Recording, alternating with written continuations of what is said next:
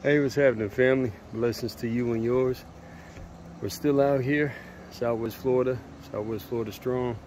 We're out here in Lehigh Acres, Florida. As you can see, just driving by, and if you see something, do something, guys.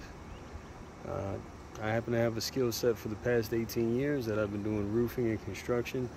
And if you're driving by and you see people and their properties in distress, and you're seeing that it's not being properly taken care of over weeks, months, just stop by and say hi and see if you can be of service.